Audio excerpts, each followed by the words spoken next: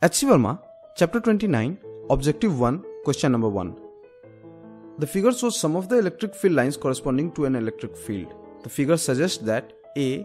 EA is greater than EB is greater than EC.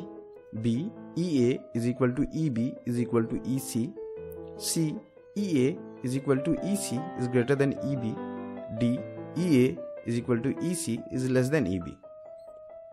When electric field lines are given, the magnitude of electric field at any given point is directly proportional to the number of field lines per unit area in that region.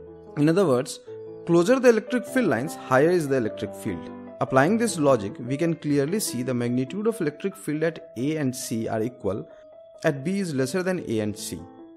Thus, our answer is C. You may like to watch the solution of other questions from this chapter. The link for the playlist is shown on the screen. Check out our videos on the theories of physics. Subscribe the channel, like our Facebook page, follow us on Twitter and support us on Patreon. The links are given in the description.